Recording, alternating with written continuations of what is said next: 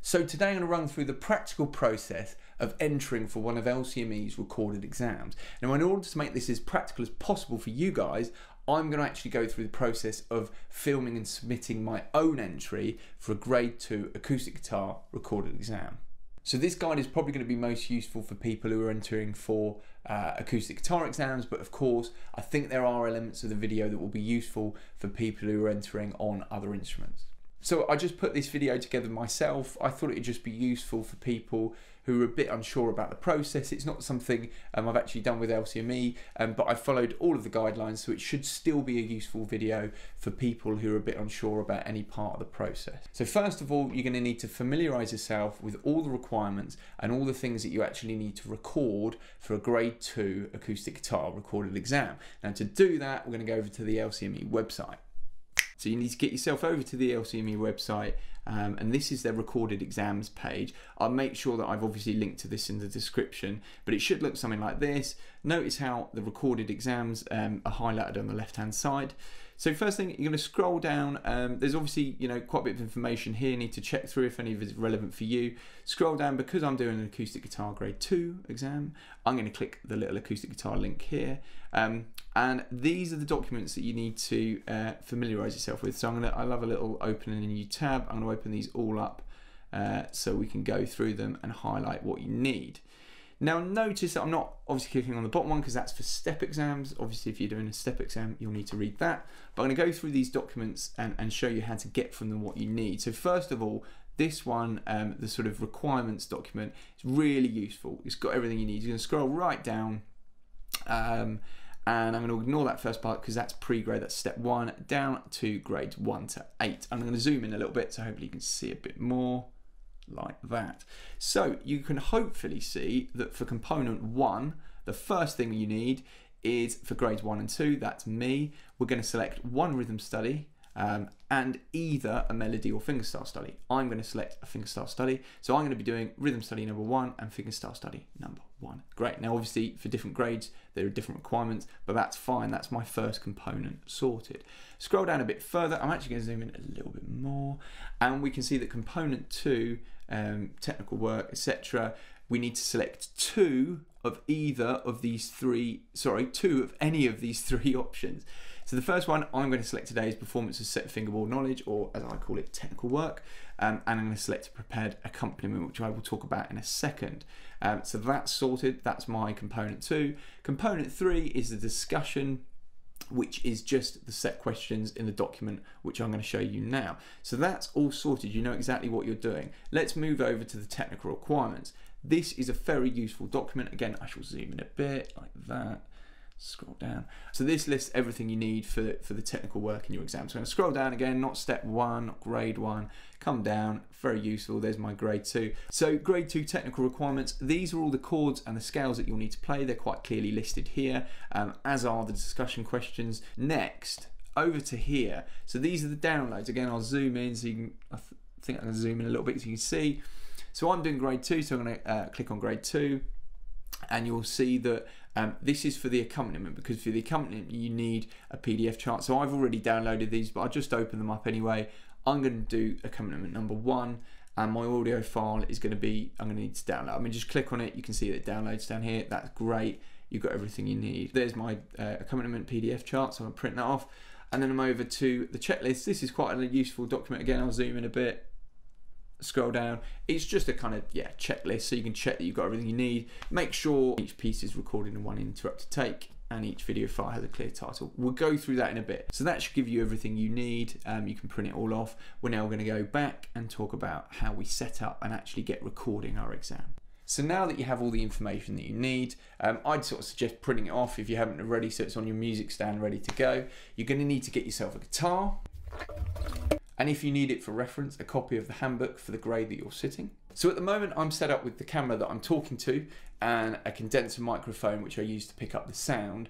Now please bear in mind that's just how I record my videos. You do not need to do that for your recorded exam entry. It is perfectly sufficient to record your entry using your smartphone, a tablet or a laptop. Now I actually did another video on the sort of more technical requirements for these exams, which I will make sure that I link to. So if you're unsure on any of that, just go and check that video out. So I'm going to record my entry using my phone. So it's a phone that's decent enough to pick up decent enough video quality and decent enough audio quality. So round about now, you'll be able to see the view from my phone and what my phone is picking up. You can quite clearly see that it's me playing my guitar. You can see that it's both my hands playing the instrument, no one else is doing it. The audio quality is perfectly good enough. I'm close enough to my phone and there isn't any background noise. I'm just using the front camera of my phone because obviously I can then see what's being filmed, which really helps. But yeah, my phone is just on my music stand. Doesn't have to be anything particularly flash, as long as it's good enough quality and the sound quality, you know, there isn't any background noise or anything like that. So everything needs to be recorded in one take. Now what that means is the whole exam doesn't need to be recorded in one take, and I'm going to kind of demonstrate that as I film my entry. But each section needs to be recorded in one take. So for example, I'm going to do the rhythm playing study in a minute, and I'm going to do that in one take. So I'm going to start recording, I'm going to say what it is, I'm going to play it, and then I'm going to stop recording. And that is my file, my video file for the rhythm playing study. I will then do that same thing for every other part of the exam, and I will have a few different files that I'll need to submit once I've finished. So now I'm going to get started with the exam and look at component 1. Now please bear in mind for this actual exam, I'm not going to record everything with all of the repeats. I'm certainly not going to be playing all of the chords in the technical section. I'm going to kind of make up my own questions because obviously I don't want to give everything away. So just bear that in mind, but here's an idea of how you will record the first part of your exam. So the camera goes on and I'll get on with it. Acoustic guitar grade 2, rhythm study 1.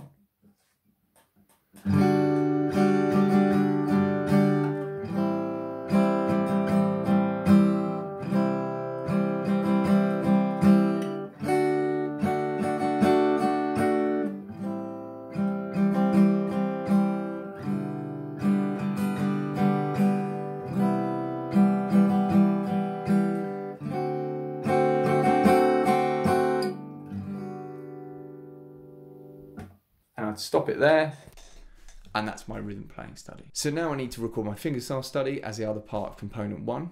Acoustic guitar grade 2, fingerstyle study 1.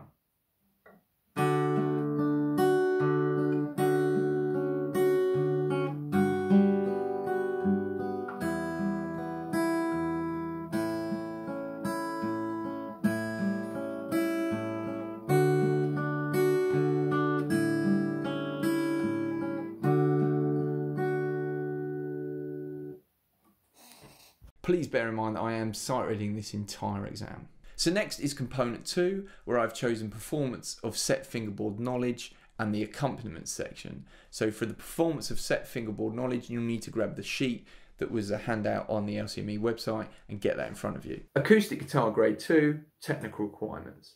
A major 7 chord. C major 7 chord. A major scale, 2 octaves.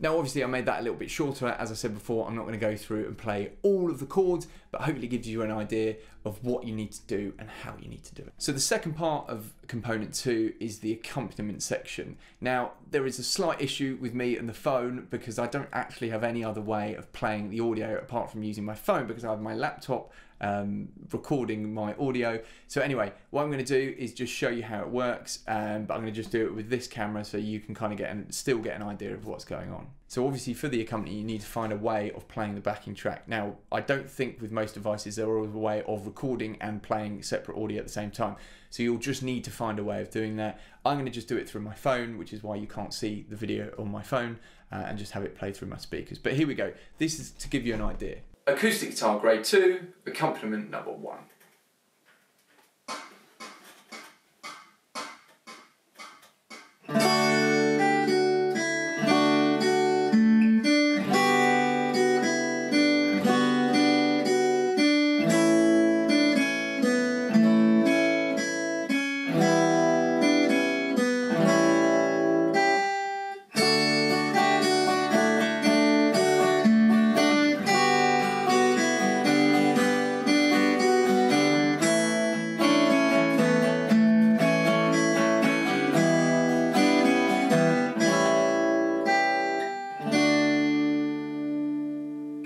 last part of the exam is the discussion, so I'm going to just show you kind of how that would work.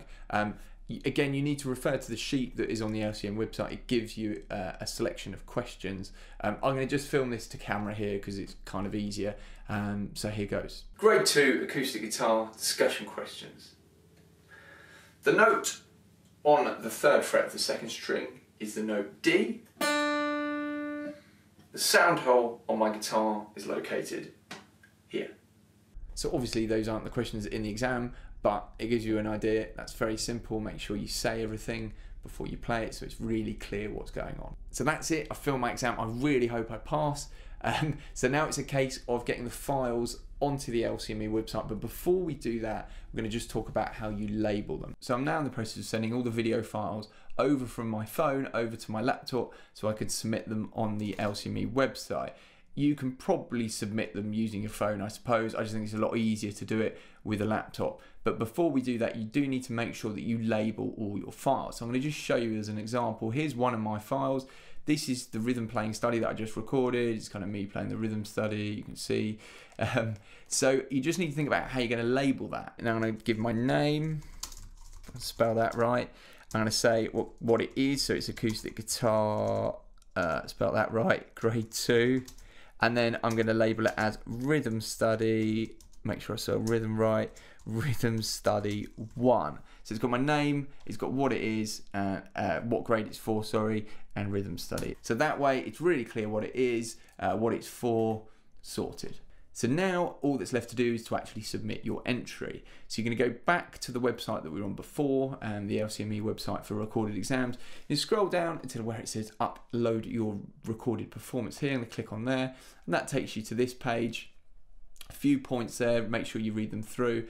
Now I'm not actually going to submit my entry, but it's pretty straightforward from here, to be honest with you. You're going to submit obviously all of your details here. The next page takes you to where you would actually upload your video files, so all of your video files that you've just labeled, and the third step is paying for and actually submitting the exam. So that's it. That's how you film and submit your own entry with everything you need to know and how you need to do it. Just remember that anything you're saying when you're on camera, it's just about being really clear. You don't have to say, exactly what I said in the order I did it. And just bear in mind also, things like I talked about, making sure that the camera can see you and your instrument, and do a quick sound check to check the sound's good. And that should be everything. Please let us know if you've got any questions. More than happy to sort of help. And I hope you enjoyed the video, and see you again.